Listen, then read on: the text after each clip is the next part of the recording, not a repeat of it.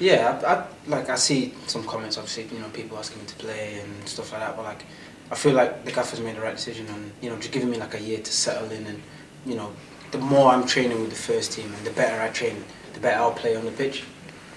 So I've not really been like, you know, rushing to get on as such. Like, I've been looking at this year as a development year for me.